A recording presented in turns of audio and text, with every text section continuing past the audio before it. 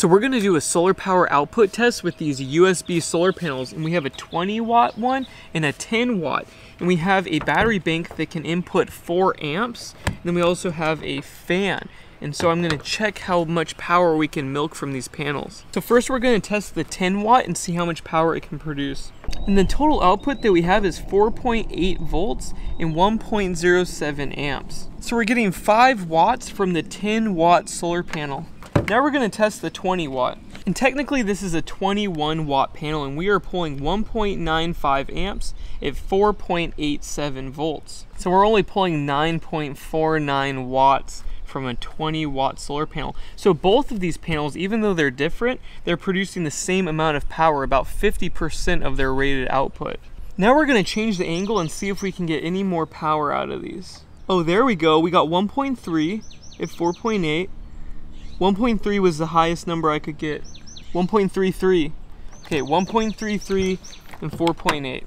So we got 6.3 watts max for the 10 watt, and let's do the same thing with the 20 watt. We're getting 2.2 at 4.9, 2.3 at 4.9. Yeah, 2.3 at 4.9 was the best I could get. That's only 11.7 watts. That's not that great. I was hoping we could get like 70 or 80% of the rated output, but consistently it's about 50 to 55% of the rated output.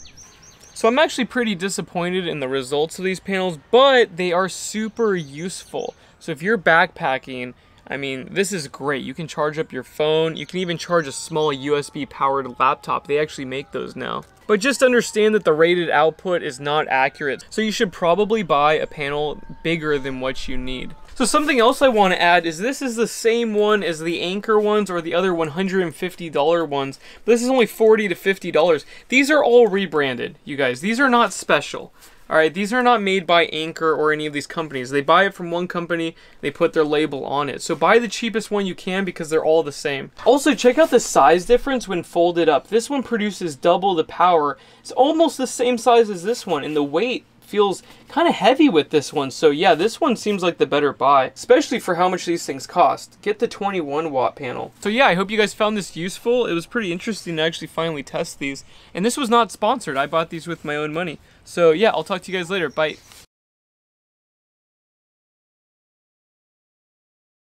So now we're going to do a test to determine if these two USB outputs are in parallel and not separate converter or regulators. Some people commented yesterday about it, so now I'm reposting this video. So yesterday I had 2 watt meters connected to this battery or with the fan, and I noticed that when I disconnected one of them, it didn't change the total output at all. It was the exact same number. So I just ended up using this battery yesterday, and it was the maximum that I could get out of there. So now we're gonna further test this experiment. We have 2 watt meters, and we have a 1.5 ohm resistor connected with XT60 connectors to each USB output for both watt meters.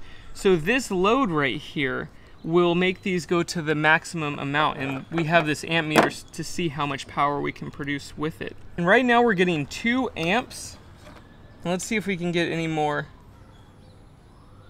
2.5 amps at 3.7 volts. So that's actually not that good. That's pretty low compared to yesterday. And over here, of course, we have 1.2 and then 0.9. And then we still have, 2 amps. So it's the same. I did notice though that this resistor pack lowers the voltage quite substantially. So what we're gonna do is use my battery pack that can input 4 amps, and at 5 volts, that's 20 watts. So now we're gonna check the voltage and the current and see what it is, and I'm gonna show you guys when I disconnect one that the output is still the same. So right now we have 0.5 amps and 1 amp at 4.8 volts. So that's 1.5 amps. Now we're gonna disconnect one of them. We have 1.52 amps. That means that these 2 USB outputs are in parallel. I also took this one apart last night, and it only has 1, and they're both in parallel. So now we have the 10 watt, and we're pulling 0.2 amps and 0.6 amps at 4.7 volts. So that means 0.8 amps. Now we're gonna pull one off. And now the total jumps up to 0.8 amps. So yeah, no secrets here. These are all in parallel. If you buy cheap, converter boards of any kind, even USB chargers for your home, they're typically going to be in parallel. Now for the next test, we're going to see the output when I shade one of the cells. And the output is 1.3 at 4.8 volts.